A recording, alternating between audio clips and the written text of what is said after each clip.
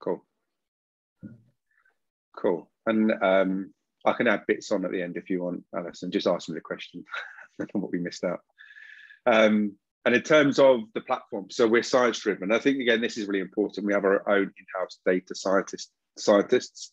So we do all the analysis, and the development side is done by our research and epidemiological team. That's really important. So we have that experience, not just collecting data, how to collect data, the best way to do it. And that also then helps when we look at the defining these data dictionaries to ensure we collect the right data. And we call them CDEs, common data elements. Again, I'll touch on that very shortly about how we go about that process to make it really specific to the disease or therapeutic area that we're creating a registry for. The whole collaboration, and I don't know, I mean, Alison knows this from the years of working together, I'm really about collaborative approaches to work. You shouldn't be working in silos. Everyone should be trying to work together to kind of accelerate everything moving forward. So we bring together KOLs, advocacy groups, researchers, data partners, everyone involved in a specific disease or therapeutic area to work together. So with that, we will create scientific boards. When we set up registries, we get steering committees. We make sure that it isn't just one group or one individual leading the way, that it's a real collaborative effort, because that means you get the buy-in from the wider community, get much better data, and it actually gives it a bit more of a high reputation because everyone's on board. That just means we can then expand out, collect more data. If you're going into sites as a registry develops, or keep it kind of a siteless virtual model, get more stakeholders, more data sources, we can ingest data from multiple registries that already may exist. But this doesn't need to be done at day one. This can be done, in 1 year, 2 year, 3 years time. We identify it, then we ingest it, and we bring in those KOLs into the registry. As I mentioned before, global presence, so for us, there is no limit on regions. We're compliant with all the requirements there, and also we can translate everything. And that's really important. We just make sure we have a highly structured governance structure in place, again, from day one. This allows us to understand who and what is going to be using the data and where it's going to be used. Again, it's not just one individual leading the way. It is a group of people making that decision together. So it can enhance the kind of quality of data you're sharing. Sorry, Daniel, can I just interrupt? Two things so far in terms of jargony things that I'm not familiar with. What's a KOL and what's a synthetic cohort? So KOL is your key opinion leader. So that's looking at all of the experts in the field. So with that, I mean, that can be researchers, clinicians, advocates, we bring them together. So a synthetic cohort is essentially, whenever clinical trial, you can create essentially like a placebo arm or comparable arm of people based on real world data. So they don't exist as the trial's happening and using historical data to define it, essentially. That's a synthetic cohort. And that's really important in the really kind of rare kind of terminal where you can't afford to be doing placebo arm trials. You really need to get everyone on the drug at the first moment. So just to touch on this again, I'll share these slides. You can read these in a bit more detail, but a lot of work was done by Pulse to look at real world data, trying to understand, what are the pitfalls, where is inadequate, where are the pain points. And one of the things that's really come out is looking at, there's a lack of scientific expertise, EMA scraping. And by that term, we mean going around collecting data from multiple sources to kind of retrospectively, just is insufficient. You need to be catching retrospective and prospective data. We call it ambispective. So you can have that brought together, and there's no real lack of an end-to-end solution. You can get a provider who does retrospective, provider who does prospective, and they'll do it in different ways, but the data you then get out of it is then structured in very different ways. So you spend a lot of time merging it, bringing it together. So really what was needed is a platform that can do both and provide it in that regulatory ready format. And this is what we've noticed over the years is real world data has been low quality. There's many gaps, and that's the issue for the FDA. It's too narrow. Again, depending on where you're getting that data from, it could just be focused on one area. We always hear the word siloed, data stored in databases held by clinicians or by industry. No one's willing to share it, or they only publish off it when they're ready to publish. So again, there's examples of some rare diseases having been providing data for 5-10 years, and it's not been used yet because the clinician has never got around to writing that data up. What you need to do is make sure it is accessed and is used. And also, unfortunately, data gets lost. clinicians, if they're held in a clinician-based registry, move on to a different area. And no one has access to it. This actually happened to us in Germany with a Sandhoff registry. So Tay-Sachs and Sandhoff are a very similar disease, and the clinician unfortunately died, but no one had access to his data. So we lost something like 20 years worth of natural history data. So yeah, that again has to be avoided, so we can make sure we keep all that data in that one place so it can be used appropriately. And this is what we've started to look at as an organization, is looking at scientific rigor, collaboration, and how that success can be done. So defining that strategy, thinking about where you want to get to with data. So not where you are now, but what the future will hold. So what you kind of do now in terms of building blocks and planning can really pay dividends when you move forward in 5, 6, 7 years time. For example, if you have treatments coming, you know, have you done the groundwork beforehand? You don't want to be going back on yourself to try and collect things. So we can help with that kind of planning, and strategy is really important. And again, I mentioned before, that collaborative approach. In terms of Pulse, a lot of the work we do, literature reviews, methodology support, we do our in-house statistical analysis with our data science team. We're like big advocates for reporting and publications. So we do a lot of that. We do a lot of the writing up of the publications with our team. We've got 200 plus publications under our belt as an organization anyway. And that again is really, really important to get everyone on board so we can use the data, publish it, get it out there, and it interests industry. Again, this is an approach that we've used on the rare disease side in Tay-Sachs, is to get industry involved, is to use data we've collected in our registry. And it's actually enabled us to get things moving forward much quicker than we'd ever thought would be possible. So I'll stop there with any questions before I move on to data collection within our platform. No. Okay. So evidence generation and drug development process, there's all these different stages that go along. And when we talk about an end-to-end solution is something that can work here at the preclinical stage and also at the approval and reimbursement. But there are very different technologies involved in these. And what we're able to do with our platform, as I mentioned before, is provide the modules that allow you, as the drug development process moves in one drug, to add those in within the system. So we can do all that preclinical work, doing the natural history data, engaging the stakeholders, bringing people into the platform, starting off small with the contact database and expanding that out. Working on protocol reviews, recruitment, again, very important. We have partners we work with on that side, helping the site setups and developing clinical endpoints. Again, really important. That's something that is going to be really important for all of us as we move forward, how we can do these and digitize some of these as well.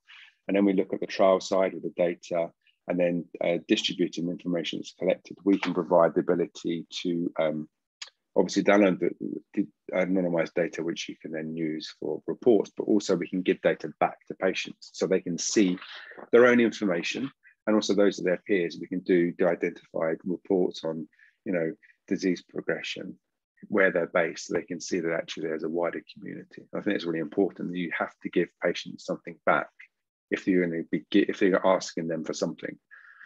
And one thing we get asked a lot is interacting with patients. And I mean, you're all advocates like myself, so you will know that we're all happy to do something if we explain what it is and what we're going to get out of it. What we don't want to do is just go, here's my data, and that's it, you don't hear anything. It's really important that something coming back. Is it going to be information about clinical trials? Is it information about themselves and their community? And that's something we're really focused on our dashboards, to make sure that we can bring that back to the patient so that they can see that information. So I mentioned before, this modular kind of platform is cost effective as well. So we have industry we work with, and also advocacy, and there's a kind of a different pricing structure we have in place. So what we tend to do, especially on the rare side, is look at developing these kind of contact databases that we can then develop forward into the patient portal, so they can do PROs. We can do those in any shape, way, form. You know, questionnaires. It's all mobile responsive or the desktop. We can capture consent, obviously, and we capture consent via DocuSign, which again is very important. So we have all the audit trails there, the natural history data. We can do the clinical disease data and the research portal. Depending upon your own kind of movement, is what modules you add onto the registry. And what we tend to do with the kind of the rarer or the advocacy groups is we will start with something and then we'll get industries to sponsor those developments as we go on. So we have a kind of a sponsorship model where we will bring in those industry partners to get them to develop the registry on further once we have that framework in place of that simple contact database that has some CDEs, which is specific to either the disease or to the therapeutic area.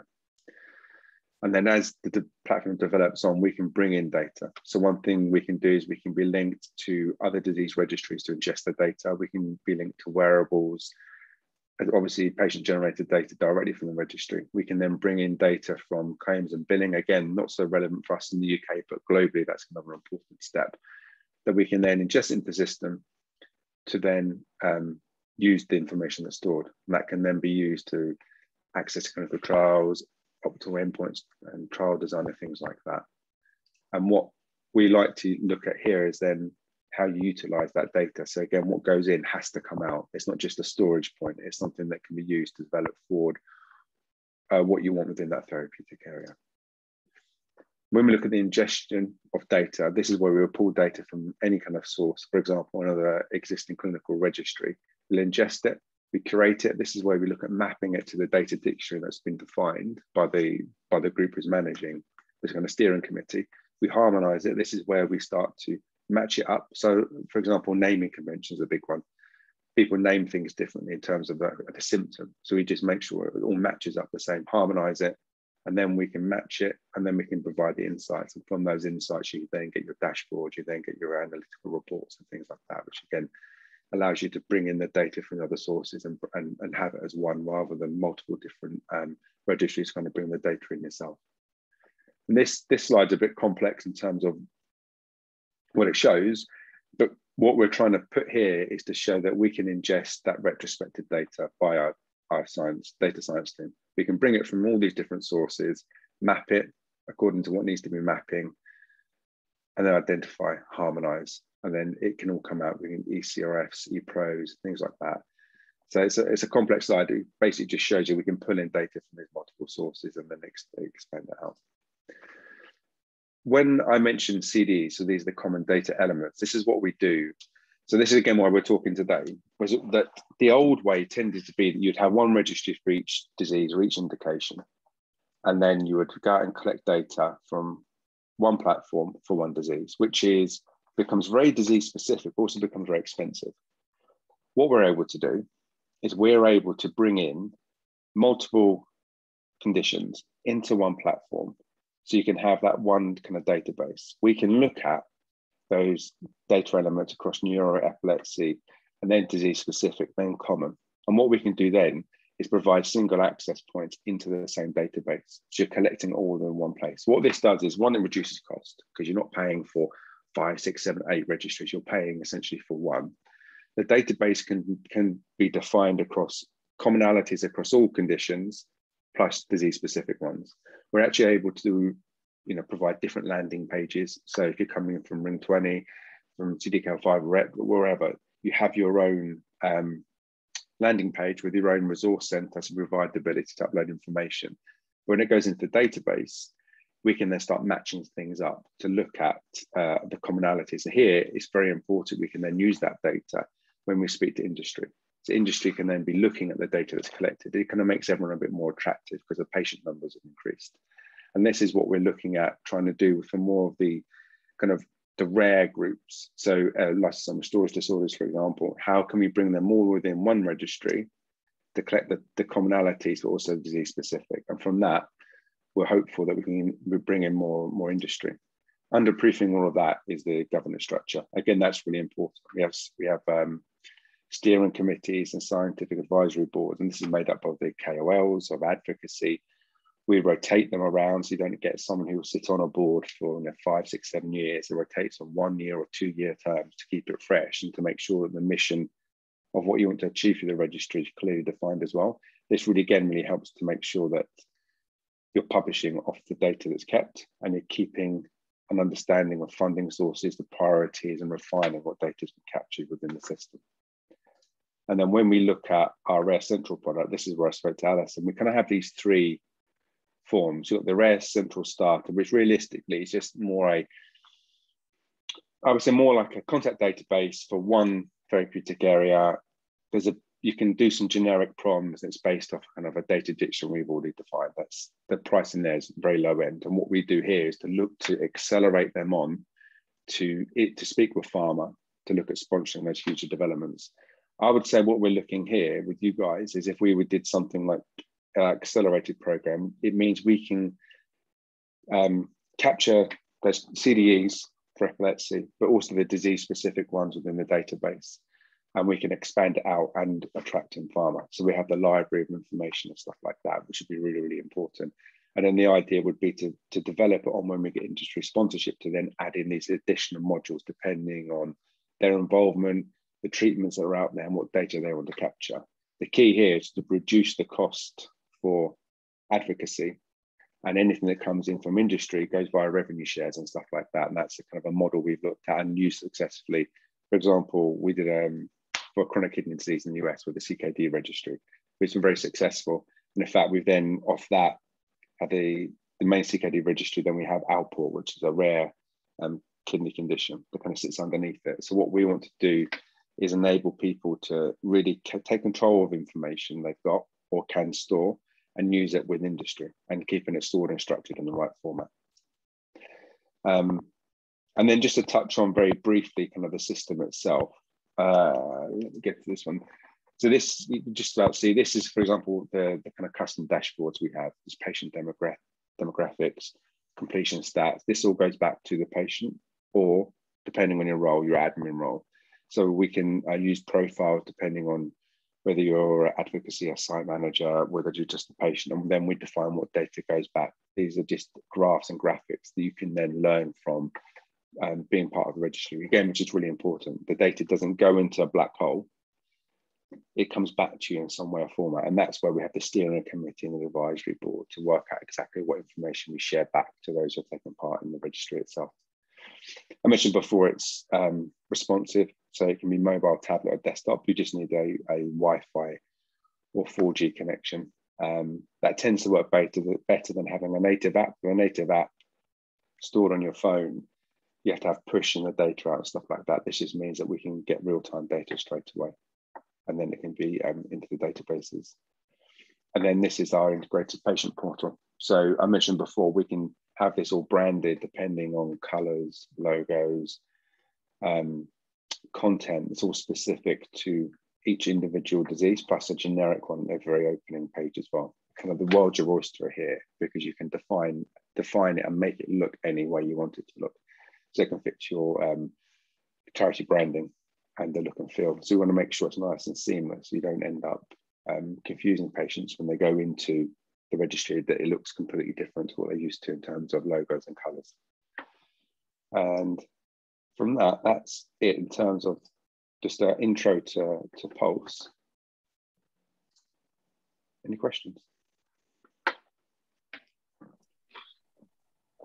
Yeah, that looks really interesting. And I'm just wondering, you know, that looks all great. What are the areas that you're working on to develop at the moment, or you want to be working in a better way than they currently are? In what sense? In just the whole process there. Where are the areas that you want to further develop at the current time to make it a more sort of robust whole process? Or are you happy that it's all working exactly as it should? I think for us, the real area we want to start working on is how we can engage better with advocacy to get them on board. So from those early stages, and define that process much better to bring them on as a starter, accelerator, and Rare Central, and then working out the next steps. We need a lot of work on that side of things, working with advocacy to kind of understand where they're looking to go to. And that would then help us in terms of our roadmap as a product.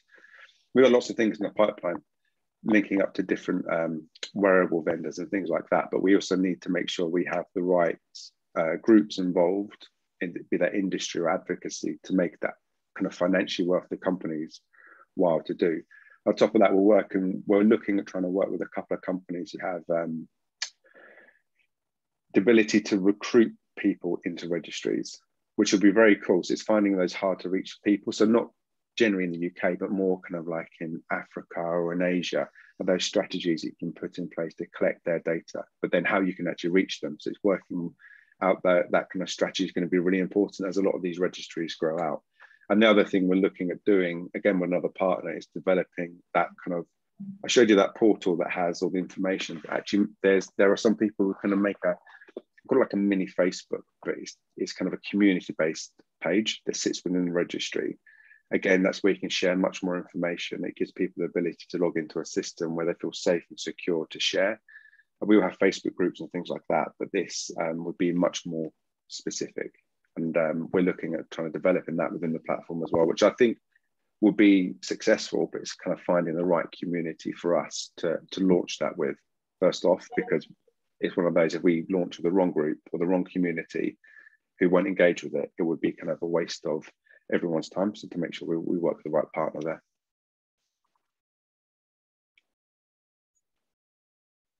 I think it's really interesting from my perspective, sort of thinking one with a Ring 20 hat on and then one with that wider, what about the other UK rare epilepsy groups? So I'm really kind of interested. You know, you and I talk so much, have done over the years, about this collaborative, you know, being collaborative, and I like the concept of the collaborative model, and I see great advantages for many groups of that, and even for people with really rare diseases where there is no patient group or no patient advocacy, you know, the potential for their contact data to be captured to say they have XYZ epilepsy. So I think there's huge potential. I think what I'm really interested to understand is some of, as you know, some of the rare epilepsy groups do have existing registries, a couple of them with yourselves, and others with other providers, and et cetera, et cetera. And then there are groups like us at Ring 20 that have no registry, and many, many groups. And then there's people with the other rare epilepsies that don't have anything at all, don't even have a group representation. And how I'm really kind of interested. It's a shame that some of the others that said they were going to join today are not here to feed into input to this conversation, see how this might work. I think a couple of things spring into my mind. One is around what would you suggest would be a good way to start, given that we have this mixed model, existing model across many of the UK rare epilepsy organisations, that would benefit groups, I guess, like us at Ring 20, where we do have, you know, we've got our own databases, et cetera, not formal registry data, but you know, we have lists of our families that we're in contact with, but they're not formally recorded, et cetera. And I'm conscious there are a number of groups like us that would just like to be able to get established, to have a formal basic registry, something to start from, with the opportunity to potentially ingest or align or whatever with existing registries, such as the CDKL5, the DRAP-As, those the other large groups that have got something out there potentially to join up the dots. You know, what's the possibility of, does that sound like a sensible idea of a roadmap? And if that does, what are the sorts of costs associated with the groups that would want to start out? Because I know you mentioned about the potential for sort of industry sponsorship when you start to get to sort of the accelerated model. But, you know, how do you get on that first base? Yeah. So let's go to question 1. Sorry, there was a whole load. No, my suggestion is to look at it in, like you said, the bigger picture. So to get set up in some way to collect data. The problem is, and I've seen this through my years in advocacy, lots of patient groups kind of sitting on the fence, waiting to collect data. And then either it doesn't happen or industry sets up the registry.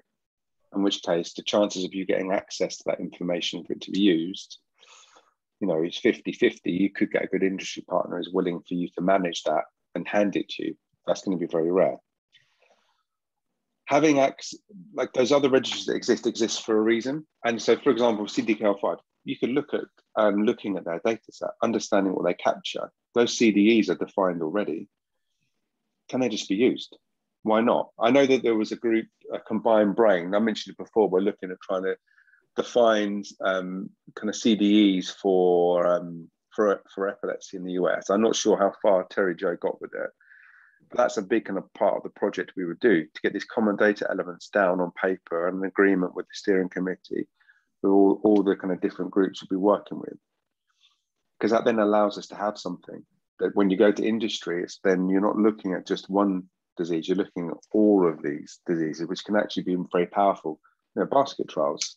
The basket trial we did with Tay-Sachs, with Niemann-Pick and an ataxia, we picked out a symptom, and that has been a successful study. And I think that's the kind of where we should start be looking to move to anyway. And that's a whole other conversation for a basket trial approach, just because you get more patient numbers and you can actually get something that can impact more people across disease. This would allow you to do it essentially, because you'd have that common information and data that could be analysed together within the registry. The key here is to work out which groups would be interested. Horizon scanning in terms of industry, are they interested? Now, what are the therapies out there at the moment? What's moving forward?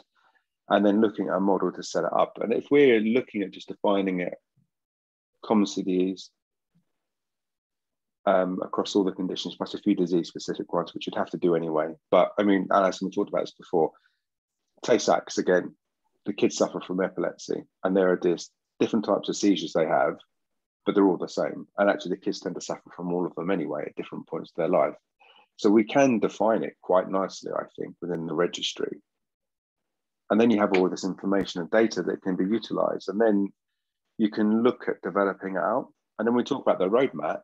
This is where, again, where the steering committee can really help drive that forward. What is the roadmap? I would say, just like off the top of my head, a roadmap is start with 3, 4, 5 conditions. Patient portal, CDEs, a few disease-specific ones. That's it. You launch. You don't spend, 3, 4, 5 years planning it. You get the committees appointed, you get the funding in place, and you launch, and you have this data. Because once you have information, you're so much more interesting to pharma. They start thinking, okay, and actually the benefit you'll have, which again, what we didn't really have in Tay-Sachs, is you have it all structured and usable. So it's not going to be a case of someone can export it into Excel. So here you go.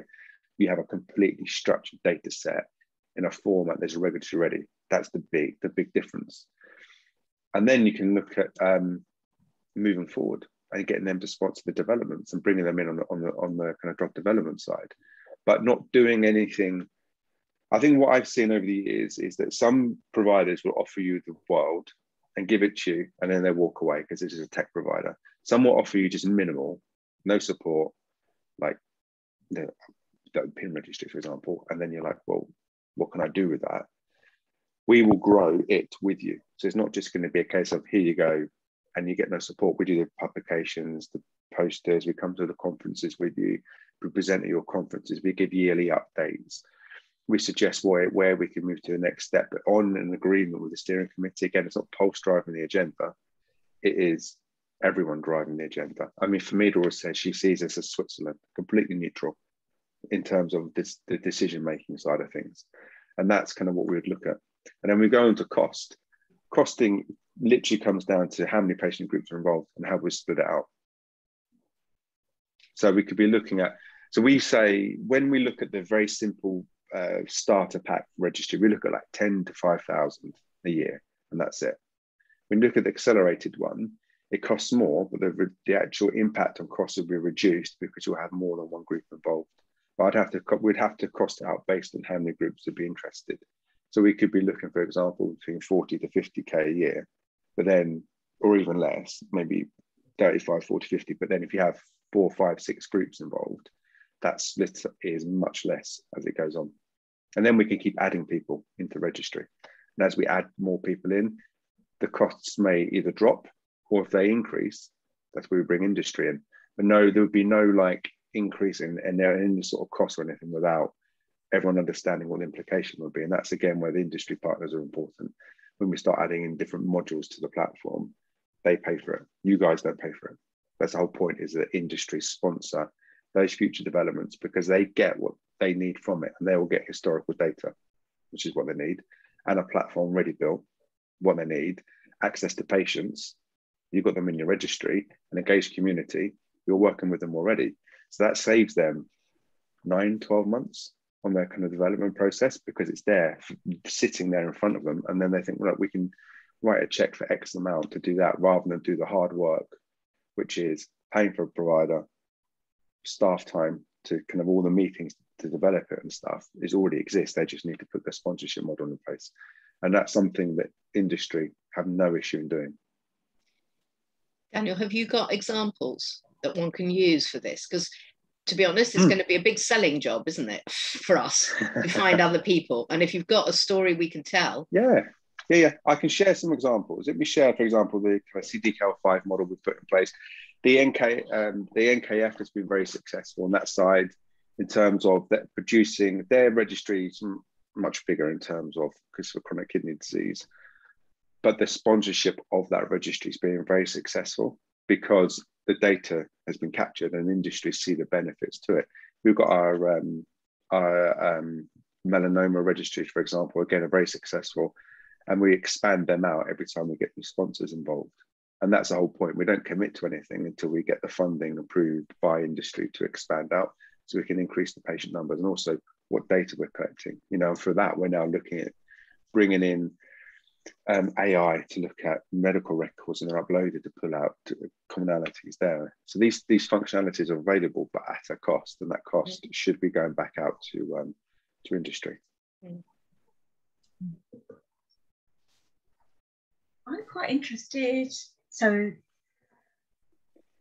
to get started on the sort of contact database, just so I've got this straight in my head, we're talking about 5 to 10K a year, but to be shared amongst.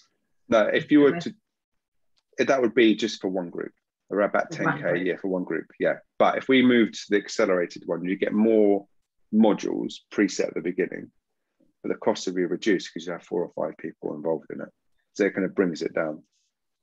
Okay, so we would need to find, as Ring 20, if we wanted to go for this, for example, we would need to find 10,000 per annum to have the contact database. Yeah. Around that, yeah. That's a big ask. That's a big ask for us. Every year. We might find it one year. I'm not sure we could afford to find it every year, because I don't know where we get that funding from, because it wouldn't come through. We wouldn't get that amount through family fundraising. It would be too much of an ask, and we don't have the contacts with industry, and typical sort of grant funders don't fund research, medical research. You know, it's quite restricted, as you're probably very much aware of. So I think that's my big concern to start off with. And for groups, that's just with the Ring 20 hat on, but I know, you know, we're a reasonably well established smaller group. There are others that are even smaller than us. So for that, we need to explore them. We need to explore where we could look at funding. Are there, you know, if we're doing it for more than one group, so you're doing it for 5 or 6 as a collaborative, is there an ability to apply for group funding from one funder, either here in the UK or in Europe? Well, if we can still apply for European level grants, that sort of thing, we may be more willing to do it. Or industry, again, is looking at industry as a funder. Or a combination. Yeah, I mean, whether industry would be interested, I don't know. If you looked at some of the, I don't know, let's just pick, say, GW Pharma with,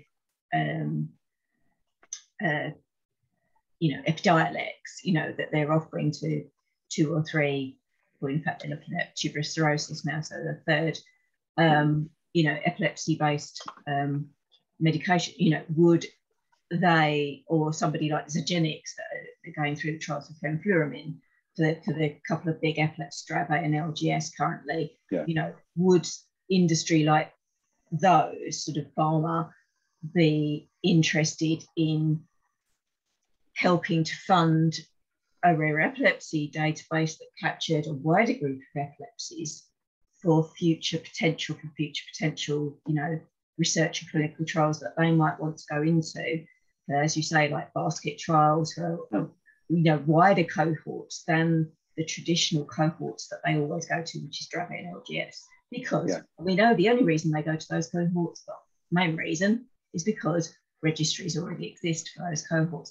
So we're kind of in that catch-22 of you can't get on the wheel because you haven't got enough money. Once you've got the money, it perpetuates. But you're kind of stuck. I mean, I'm guessing, and this is something we've talked about in Ring 20. The big catch-22 here is numbers of patients, because only when you get more numbers does industry become interested. That, as far as I can see, is the big issue, and that's why I was wondering whether we can demonstrate that if you do bring together the different groups and you can actually demonstrate larger numbers, does that in itself sway people and make it more of greater interest? It does. Again, look from my experience in Tay-Sachs, we're 1 in 320,000. We get 2 to 6 new diagnoses here in the UK. We put a registry together, and then when we got to over 100 patients, I said, no, then we'll start looking at industry involvement. I remember speaking to someone, and they were like, so you've got natural history data for the last 5 years. So people either born before 2015 who were still alive with the disease, or born after 2015. So you still had to be living to be in the registry. And they're like, look, we had 135 at the time. They're like, that's a crazy amount of data. We would have, if you had 25 people, we'd be interested. They don't need huge numbers. They just need consistently good information. That's what they will use. Now, we had full data across those who passed away, those who are living, the different variants. We kept the mutations. We kept the common symptoms and stuff like that. And they said 25 people would have been enough. And I've been holding out to wait to hit 100. So by the time I started marketing around, they were like, that's a crazy level of data. And it didn't exist anywhere. So you don't need to worry so much about having hundreds of people in there. You just need to keep that consistent information within a structured database. That's kind of the key. Okay.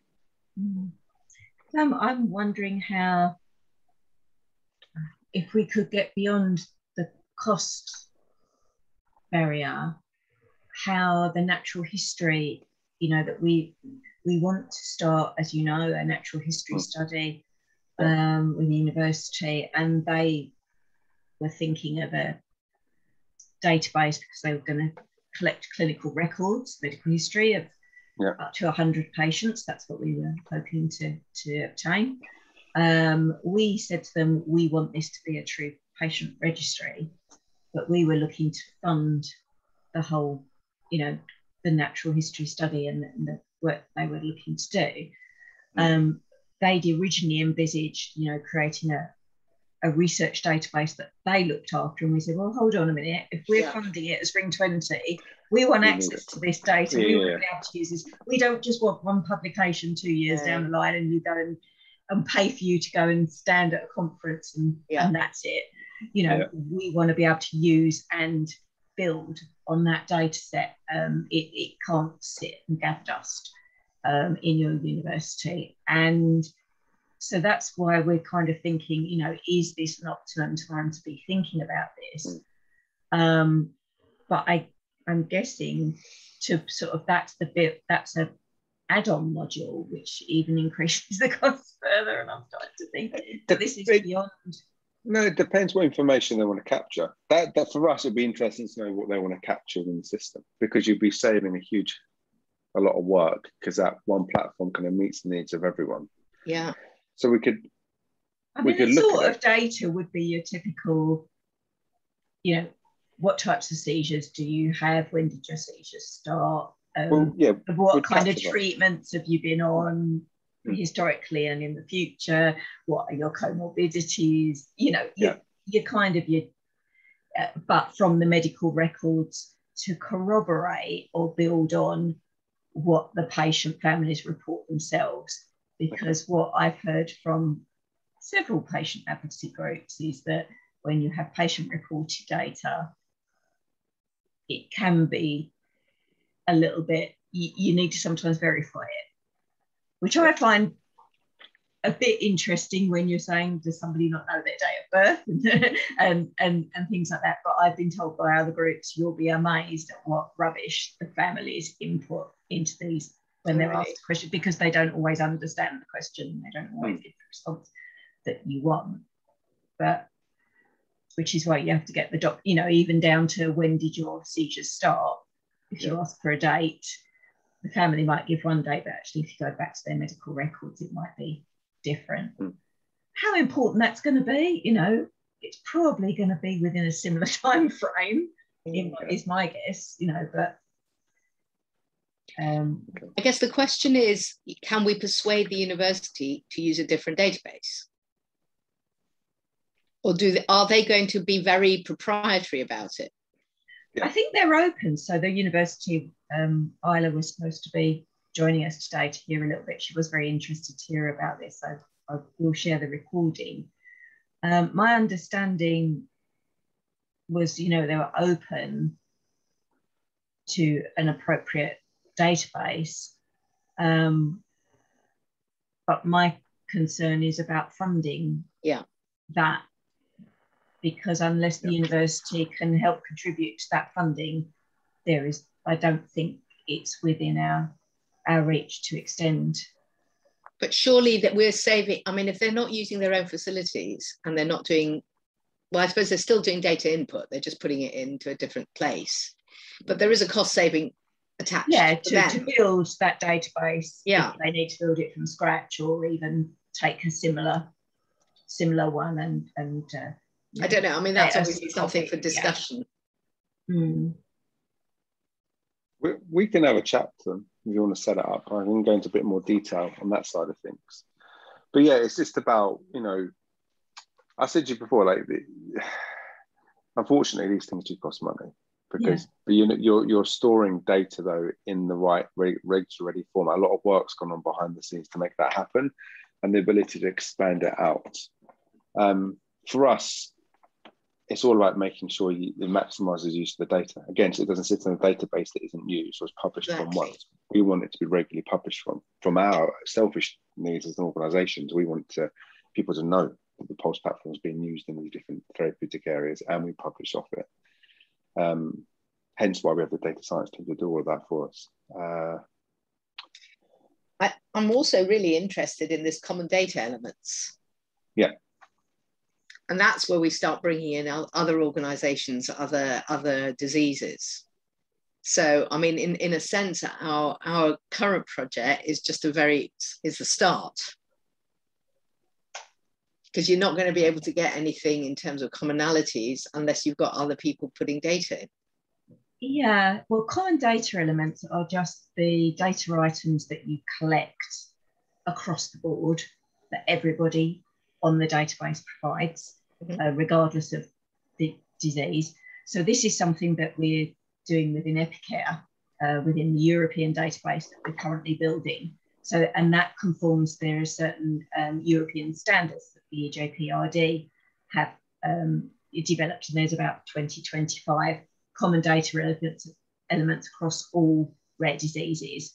And it's things like date of birth, gender, when disease onset, what's the name of your diagnosis, you know, are you alive? You know, it's really pretty basic stuff. Is the Pulse CDs, does that go beyond that before you get to the disease specific? Yeah, then we start drilling it down to a bit more detail. But that's then where the data dictionary defines exactly what CDEs are going to be. And that's why the idea of having this cross epilepsy registry would make sure that we collect CDEs across everyone. And then when you eventually get to those disease specific questions, it could be 3 or 4. It won't be very many. but all the other underlying data will allow for that cross-disease analysis, which I think will be important going forward. Because there's no point us all keeping things termed in different ways or phrased in different ways. Keep it nice, simple and structured makes it much easier as well for analysis. I mean, I could see huge benefits, because although for example, the Epicare registry, which is, you know, the aim is to collate patient data on all rare epilepsy patients across Europe, which includes those within the UK. They are only going to collect data from the 28 ERN centres around Europe. So in the UK, for example, there are only 4 hospitals. Well, they're not even designated ERN anymore because we're not allowed to be because of Brexit. But they will still collect the data at Great Ormond Street and Glasgow and Oxford and the National. But so what I know, and this has been my concern, is that the majority of rare epilepsy patients aren't seen at an ERN centre, because there isn't the concept of, when you get diagnosed with X, you get sent to specialist centre Y for your tertiary, you know, very specialised treatment. The majority of patients, I mean, for Ring 20, and I'm assuming it's pretty similar for any other rare epilepsy, even if you're a complex case, you're still treated locally at your local hospital. So, you know, unless you become extra complicated, you're not often referred to a even more specialist, you know, as a child being, you know, they don't see everybody at Great Ormond Street, for example. So we will never know you know, through the Epicare and the ERM registry, we will never know the scale of the problem, even in contact database of people living with these rare epilepsies. If we could develop something here within the UK through UK Rare that captured, you know, that basic information across many, many more of the epilepsies, because people are being treated at these local hospitals, how much more powerful would that data be? The thing is that Epicare, as you know, Dan, ERNs are EU funded and minimally funded, and there's not going to be any funding coming from the EU Commission to help with this.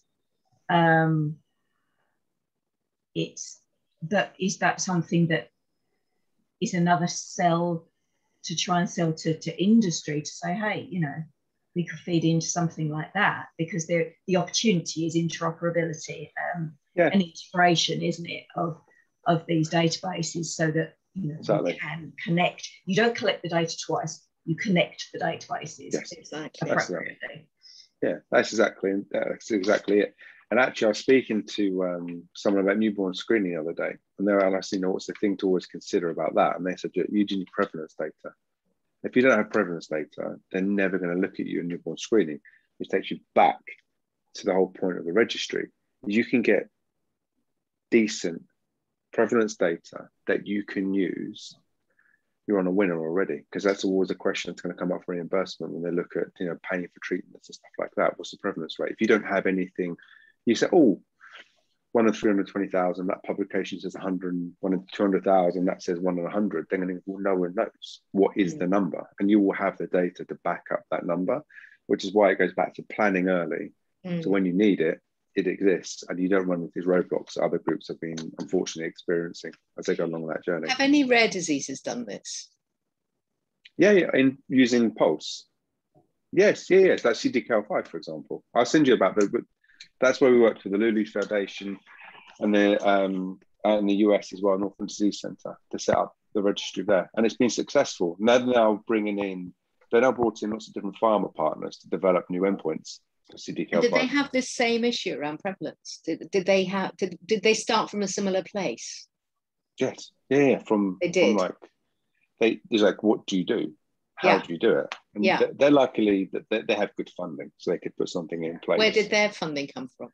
They have a very, you might say it more eloquently than I do.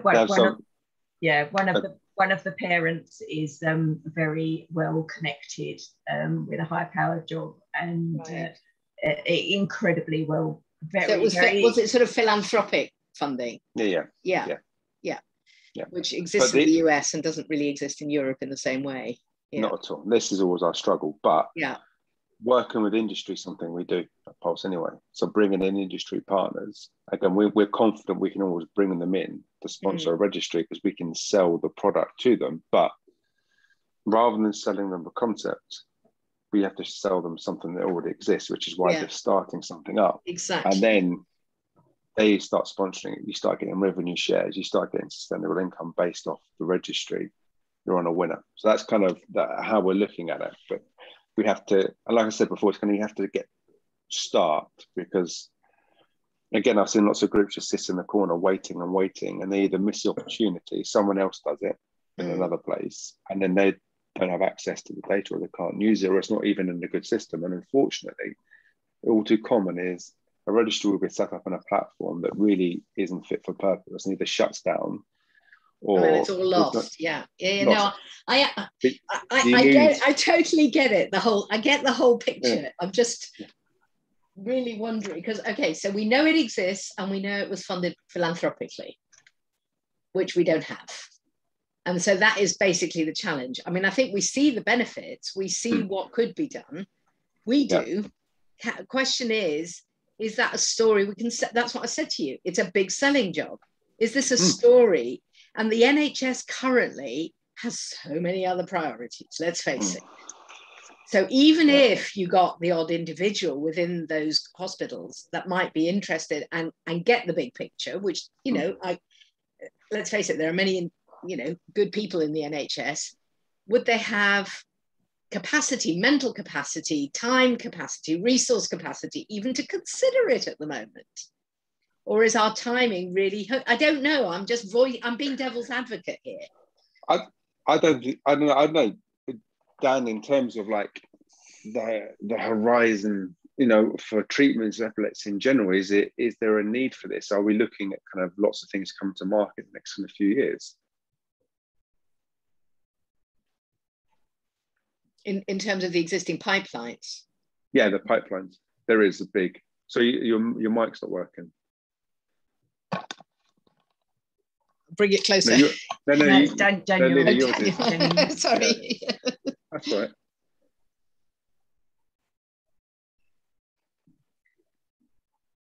Can't hear you.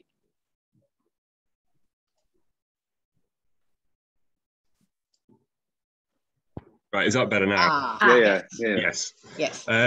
So there are quite a few kind of emerging treatments coming through, especially in the next couple of years. And I know the BPNA are looking at holding a conference in the not too distant future, hopefully, with emerging treatments as its focus.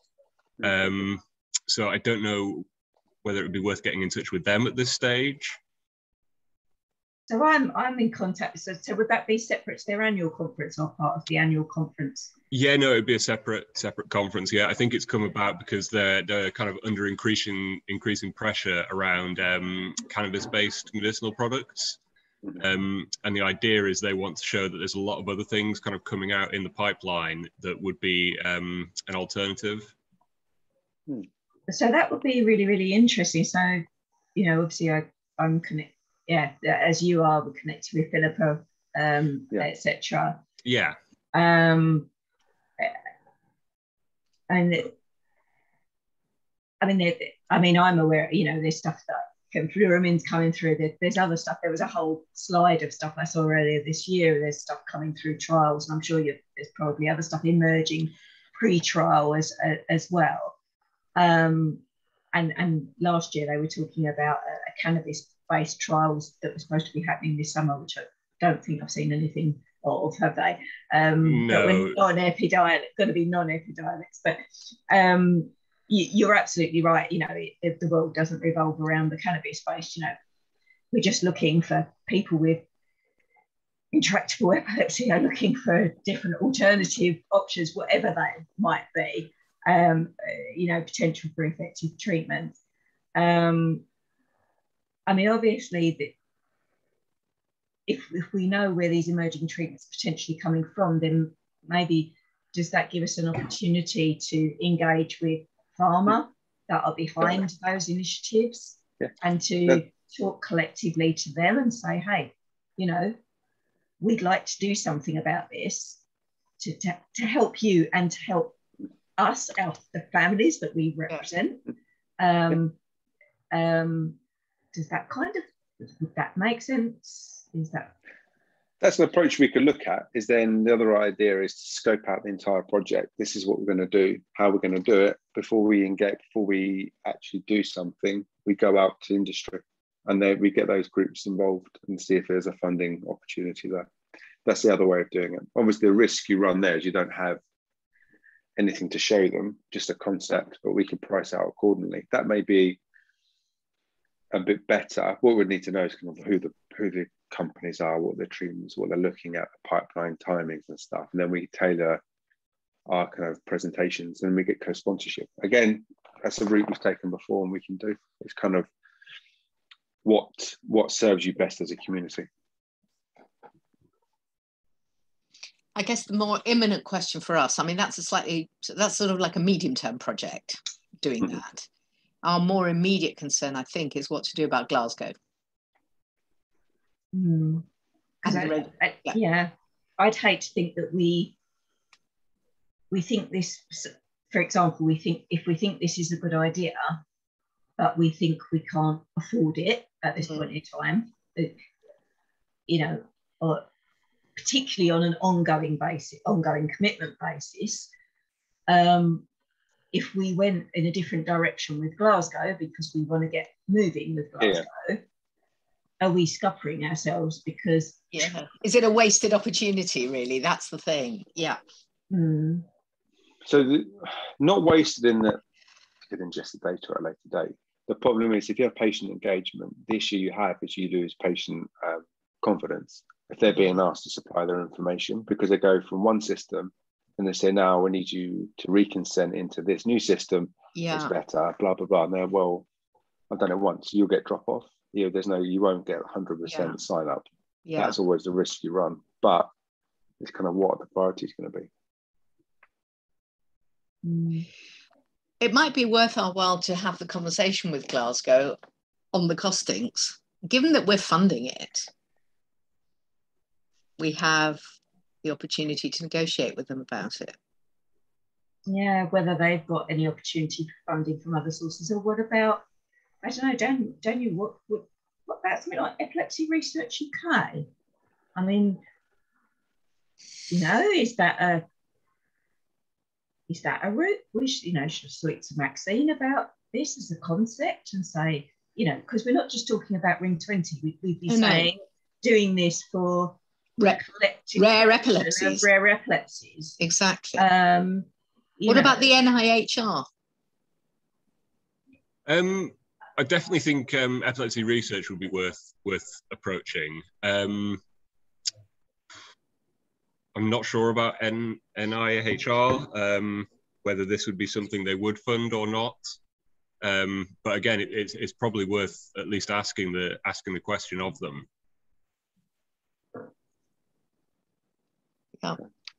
Yeah, got contacts there as well, in the Viral Resource Unit, because we were going to try and pick up a ring chromosome rare disease cohort. But there's things like there's the NCARD-RS, so the National Congenital Rare Disease, and well, that's just England. Then you've got the Scottish and the Welsh, and they're not even joined up, and they don't even collect on every rare disease either. So we had to do a patient self-reporting portal, and I don't think that really took off very, very well with them. So we know nationally within our even within the English health systems, we're not collecting any. This data does not exist. No. So we're doing huge. If we were to go this route, it would be hugely beneficial. It would. But I don't think it should be up to patient organisations to fund that. No. Because, but we can pose. I think we can pose the question, and we not only are we posing the question, we're offering a solution. Yeah. We're posing a question, we're raising the issue, and we're providing a potential solution. It's not as if we're just saying, hey guys, you're not doing it right. No. So, I mean, one could put together a carefully worded letter, email, whatever it is, and send it around to a few of these places and see what response we get. With your help, I think, Daniel, to talk about the database and its benefits. Yeah, more than happy to do that. And I think even looking at industry as well, to speak to them, to get their kind of appetite in terms of funding is a good idea. I think we as need well. to kind of, and I think we should do it sooner rather than later, because it might influence what we do with Glasgow. So we kind of do need to do it. Mm. And it could be a model, you know, if we could make this work for the rare epilepsies, be a model for other rare diseases. Exactly. Skin diseases, blood diseases, liver diseases. Even rare cancers or, anything. Yeah. Any of those. If it's a model that works. We've got one of our cancer registries is a rare cancer for uveal melanoma, cutaneous. It's for quite a few rare cancers. And it's based on the same concept of those rare oncology CDEs. And then we get more disease specific as we go on, but it's all kept within that single database. So again, this is what we've done. Well, I think we need to, that's what we need to explain. We need those examples, but short, sharp, marketing style examples. Yeah, I've got those, don't worry. Yeah. I think we need to include those and say, hey guys, this exists in other areas and this is what we'd like to do. And we have an opportunity to kickstart it. Through the rare collaborative, the UK RET that we've set up, we're joining up these patient organisations that exist within the UK. If we don't ask, we won't get. I think it's we lose nothing by asking. I mean, it's a little bit of time, but not massive. I think it's worth a go, isn't it? Yeah. And actually, 5 or 10 grand in other people's world is not a lot of money, That's the thing. It's huge for us, but in the overall scheme of things, it's not huge. No. It's when you're talking industry and pharma. It's not a lot of money. So actually, and I think we can even say, we're not it's seed funding is what we're looking for, isn't it? Mm-hmm. So how I'm just wondering about the RSA. I've got contacts in the RSA and they know about me in health related stuff. That's another one we could try. Never know. You just never know. That sounds good. That sounds good. I think like the actions from my side, I'll share the presentation and the case studies. I'll have a chat with the guys internally, but it could be we put a little project plan on what we're looking at trying to do. And then we look at the most appropriate ways in terms of funding. And I think if you guys speak to the Glasgow team, and then maybe if we get like a pipeline list of what's coming up from the rare space, we can start looking at who would be an attractive person to contact, or who would be a good opportunity for us to contact someone to kind of sponsor the registry.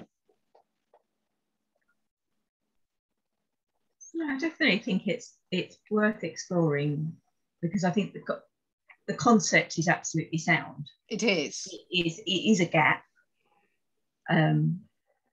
It's just, how do we make it happen? Exactly. But I just think we may as well give it a go rather than saying, oh no, we can't do it, forget it. I think it's of sufficient interest and value that we should give it a go, and we need to be a bit lucky. Yeah, and the other thing that's just jumping into my head is, if we do get somebody that bites and says, okay, we agree, it's a great idea, tell me more. Yeah. You start a conversation, are they going to say, well, give me 3 alternative providers? Compare and contrast. Yeah. In terms of the competition. I'm just being kind of open here, Dan, but that's the sort of thing that they're gonna ask. And I just think, again, all of this is a huge amount of work. I mean, we have a vested interest as Ring 20 on our own siloed, but I want this as a bigger you know, as a bigger project, because I think there's benefits to all of us. Yeah. But it starts to become too much to take on for a voluntary organisation to try and make this happen for UK rare epilepsies. And that's where I don't know, Epilepsy Action or Epilepsy Society or Epilepsy Research UK can kind of come in and kind of help a bit here, because, you know, this is, if we want to drive this through and make something happen, you know, it's going to take time and commitment and a lot of selling, and we're going to need some help for this. Yeah, and resource. Yeah. Yeah, well, I'm certainly happy to help where I can, yeah. And it might be worth, once we've got the kind of case studies and the presentation, just sending it round again, and maybe looking at setting up another meeting between us. Mm-hmm. Okay, no, that's really helpful. Thank you. Well, I think we've got some very good initial thoughts that stimulated, you know, good thinking. So thank you very much, Dan, for you know, talking to us today. I don't think this is the end of a conversation. I think this sparked some interest. And we just need to see what potential we can go forward with. So that sounds good. Thank you all very much for your time today. I appreciate we've gone over, but I think it's quite a rich discussion. Thanks, everyone. Lovely to meet you all. Yep. You too. Speak to you soon. Bye. See you later. Bye. Bye-bye. Bye.